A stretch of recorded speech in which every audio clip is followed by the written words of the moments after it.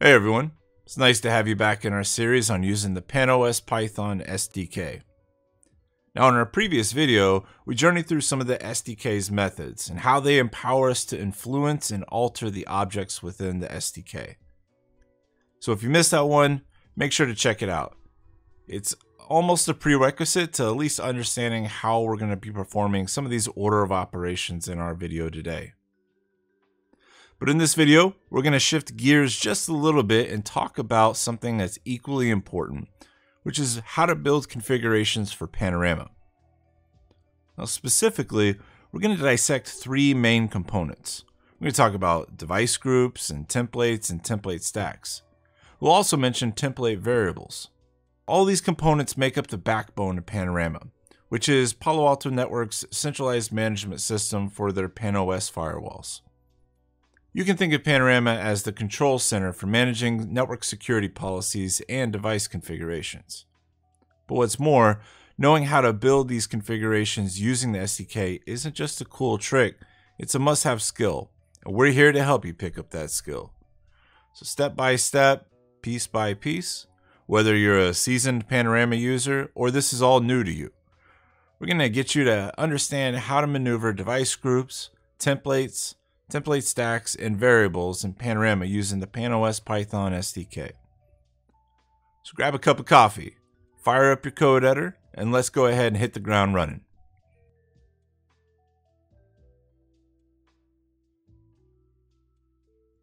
Now at its core, Panorama serves as the command center for your organization's network security. It's a centralized management system that allows you to oversee all of your firewalls from a single location. This centralization not only simplifies management tasks, but also enhances efficiency, making your life significantly easier. That's a good thing, right? Now let's explore how Panorama achieves this scalability.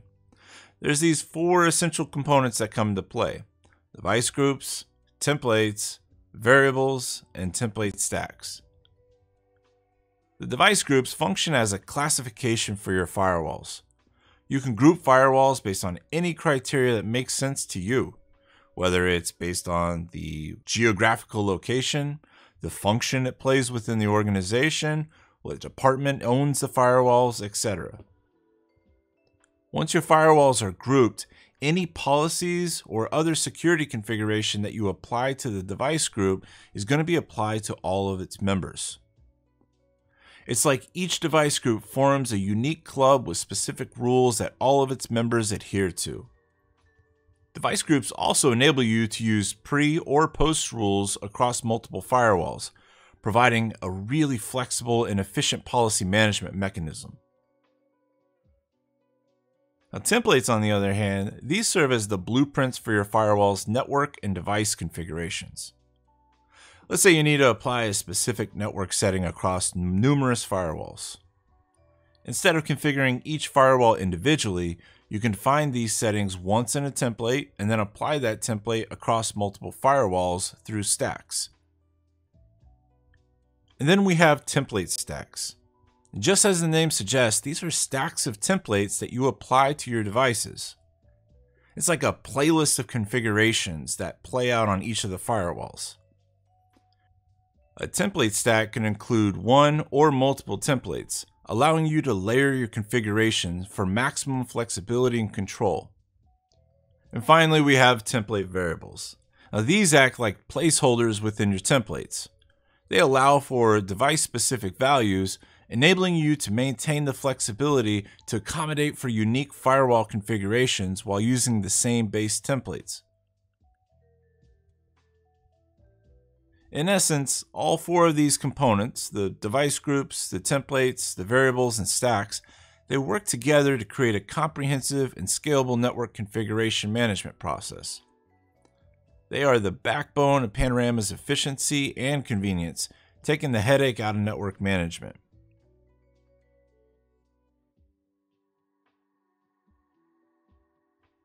Let's bring this concept to life with some code. We're going to be using the SDK to create the device group on Panorama, and trust me, it's much simpler than you might imagine. First and foremost, we need to establish a connection to Panorama.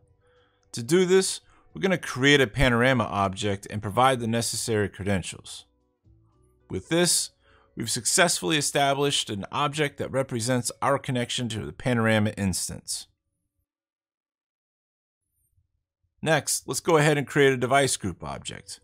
We're going to call this one Branch Offices, which will go ahead and represent all the firewalls across my organization's branch offices. Now, having created our device group, the next step is to add it to the Panorama object. To do this, we're going to call the add method on the Panorama object and then call the create method on the device group. How awesome is that? Using the SDK, we've created a device group and pushed it to the remote Panorama appliance. However, our work is not yet done. At the moment, our device group is just basically an empty shell. It's time to populate it with some firewalls that's going to share the common attributes that we've designated for this group. Let's go ahead and create 3 firewall objects and add them to our Branch Offices device group. We'll name these firewall objects Lab Firewall 01, 02, and 03, and then use the serial parameter to identify each of the firewalls. This is just a really basic example, y'all. In the real world, you're going to have multiple device groups representing different parts of your organization. You could use more complex criteria to group your firewalls, but the underlying principle is still the same. Device groups are here to provide a powerful way to manage your firewall security configuration at scale. Now, keep in mind that device groups are just one part of Panorama's configuration management. They focus explicitly on all things related to the security configuration. So this would be things like address objects, security policies, NAT policies, decryption profile, all that stuff. In our next segment, we're going to take a look at templates, which focus in on the network and the device settings.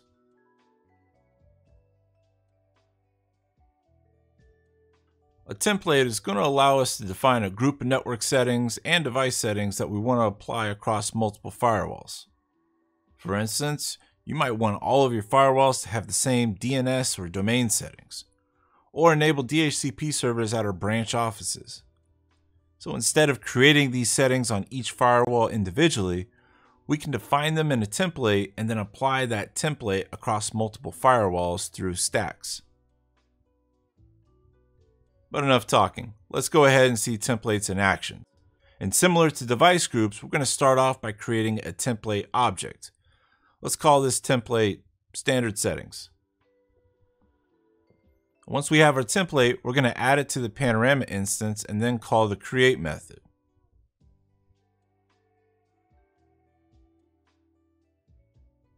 Right now, this template doesn't have any settings.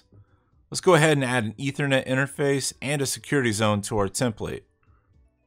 We're going to set up Ethernet 1 as a layer 3 interface and also create a new security zone named WAN associated with this interface.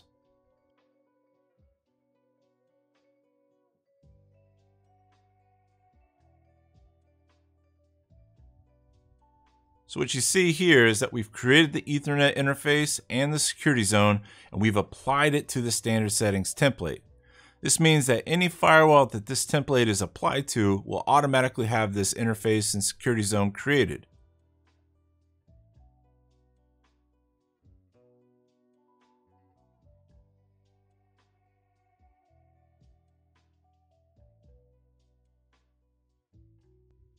Alright, so we got our template set up. But how do we apply these to our devices? Well, that's where the template stacks come into play. Template stacks are kind of like a stack of papers, with each paper being a template that has specific settings. It's essentially a container for one or more templates that we want applied to our firewalls. Let's see how to create a template stack and assign it to our device. First things first, we need to import the template stack class from the Panorama module. Now, let's create a template stack and we'll call it stack 1. We'll associate it with the standard settings template that we just created. Remember, you can add multiple templates to a stack, but for simplicity, I'm just going to be adding one for now. After we create the template stack, we're going to need to add it to our Panorama instance. This process should look fairly familiar to you by now. At this point, we got our template stack created in Panorama. Now it's time to add our devices to the stack. We're going to add our lab firewall 1 that we just added to the device group.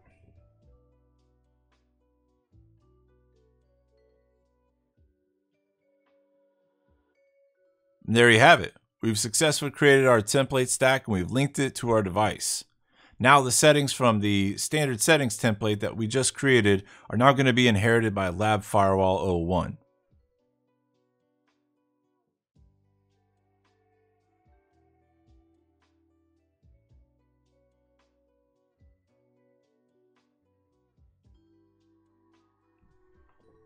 And finally, we have our template variables. Now, these act like placeholders within the templates and the template stacks.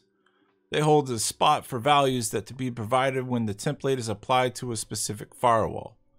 This means that you can use the same template or stack across different firewalls while still having the ability to use unique values for each firewall by filling in these placeholders with the appropriate data. Now here we've created some variables with the name of DNS primary and DNS secondary. And yes, the $sign is a mandatory first character in the name.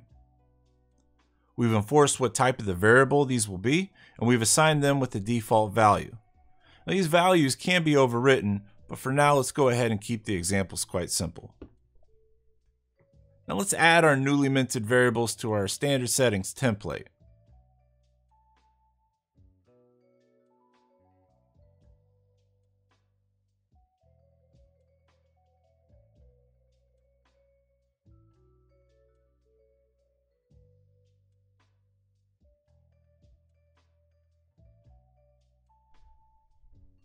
Template variables can be applied to the template, the stack, or a specific device. This gives us complete control over what the values are for each one of our variables.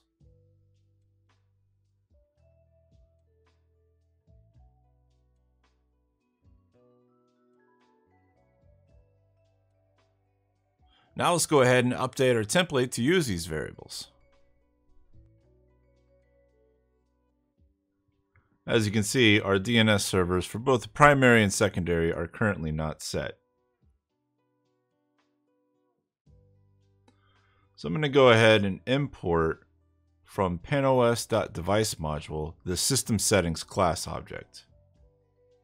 We're going to create two new system settings objects, one to host the DNS primary and one to host the DNS secondary. And as you might expect, we're going to go ahead and attach these at the template level.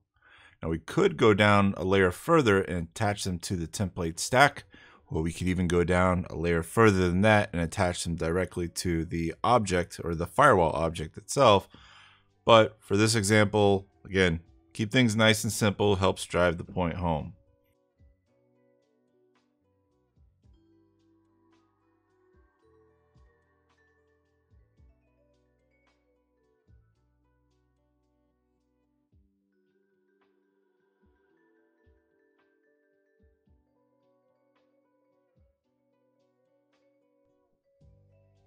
And running the create method on these objects will actually push them to the remote template.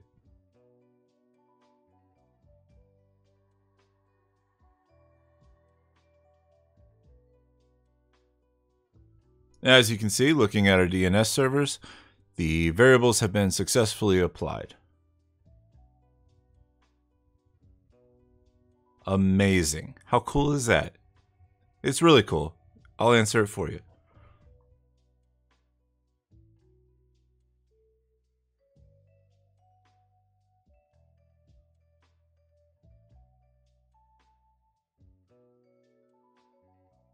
Well, that brings us to the end of our video today. We covered quite a bit of ground, so let's go ahead and recap. We started off by introducing Panorama and its role in managing multiple Palo Alto Networks firewalls. We then delved into the concept of device groups and how they can be used to manage security configuration across logical groups of firewalls. Next, we explored templates and template stacks, which are a powerful tool in Panorama for creating consistent network and device settings across our firewalls.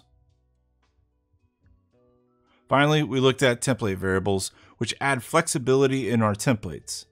These placeholders allow us to use the same template across different firewalls, but with slight modifications, saving us from the need to create separate templates for each unique setting.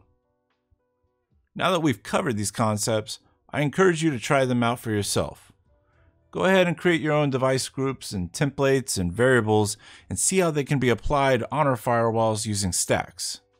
Remember, the best way to truly grasp these concepts is by getting your hands dirty and experimenting with your own configs. Do it in a safe environment, though. People won't be happy if you start making changes to the production firewalls just because you're learning. Don't be that person. Now in our next video, we're going to take a real life example of a production Palo Alto Networks Panorama appliance, and we're going to show you how to construct it from scratch using the PanOS Python SDK. I encourage you to stick around for that. And as always, if you found this video helpful, be sure to like it, leave a comment, and subscribe to our channel to stay updated for the latest videos. Thanks for watching, and I'll see you in the next one.